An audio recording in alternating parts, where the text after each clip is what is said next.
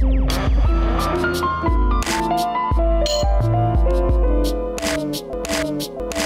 welcome guys. This is me teaching you about RCS, which stands for Rich Communication Service. Now before I can do that, I have to jump into the past and explain what SMS and MMS is very quickly first. So SMS, which stands for Short Messaging Service, was first introduced by the Global System for Mobile Communication back in the 1980s. The idea was to basically send a very quick short message which is capped at 160 characters from one cell phone to another.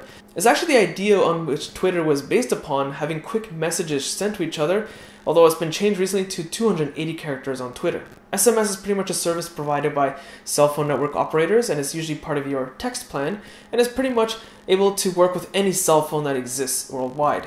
Now MMS, which stands for Multimedia Messaging Service, is basically SMS but upgraded a little bit. Now, the technology was developed by 3GPP and became popularized in the 2000s, early millennium. So where SMS is limited to sending text messages, MMS allows you to send pictures, videos, and audio clips, but you're kind of capped at a file size. Typically, MMS version 1.2 would allow for file size to be sent at 300 kilobytes, whereas MMS version 1.3 allows for sending files that are 600 kilobytes in size.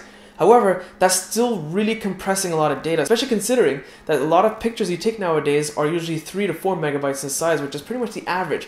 So sending MMS has always been horrible because it compresses the data files like crazy. It's actually why a lot of people jump ship to services like KakaoTalk, WhatsApp. Traditionally, for most cell phone network providers, MMS can only be used if you have a data plan. It will not work if you do not have a data plan. Now the way it works is if the sending party has an MMS file they want to send and the recipient's phone is off or they have no cell phone signal, the next time they get cell phone signal, the telco provider will then push that MMS to your phone and you'll receive it once you have signal again.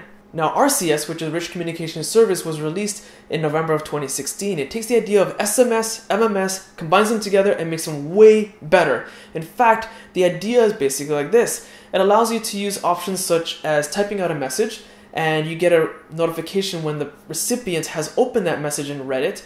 Get the ability to send pictures and videos in 10 megabytes of size, which may increase in the future. We'll never know until that happens. And of course, you can share your location, and the list goes on. Now, the idea here sounds very similar to services like KakaoTalk, Facebook Messenger, Skype, Chat, doesn't it?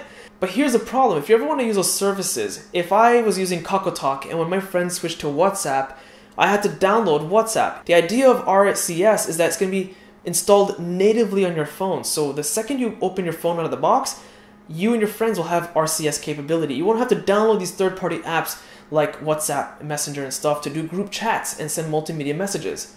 This is great because RCS will be tied natively to your cell phone number, and the idea later on is to have it so that when you go through your contacts app in your cell phone's list, you can actually see which one of your contacts is RCS compatible, and you can start using the service right away. Now, the GSM Association is a global association of network providers throughout the world who have come together and want to really utilize this standard. They want to really implement RCS, and they kind of had a set standard of what can be done to implement RCS worldwide faster. Now, you don't have to be part of the GSM Association to really get RCS on your telco network provider, but it's just nice to have their input because it will help implement their standard a lot faster. Now, Google is actually the biggest supporter of RCS, and it makes complete sense because you'll have RCS capability tied to your phone number. Now, do keep in mind that if you've had a high-end Android device for the last 2 years or so, it's very possible your smartphone already supports RCS capability.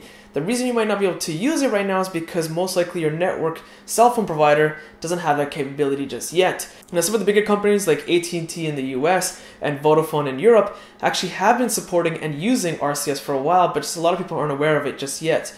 Google is really pushing on this to become a kind of universal platform, and they're helping the GSMA Association on making this a universal standard, which is always great. The big company that's not really caring about this so much, Apple. That's right, they really aren't supporting RCS that much. They want people to use iPhone and iMessenger. They're just like, why not just use our own technology for our own devices? Why support everyone else? Which is kind of usually the Apple mindset, unfortunately. So now you have a better understanding of SMS, MMS, and RCS, which keeps you ahead of the game with other people. In fact, you might have been using SMS for the longest time and not had even an inkling of its history, but now you know. So I hope you guys found this video useful, and I do hope that RCS becomes popular because it sounds pretty cool instead of downloading third-party apps that are not necessary. I hope you guys hit that like button. It does help. Check out my social links in the video description, and thanks for watching.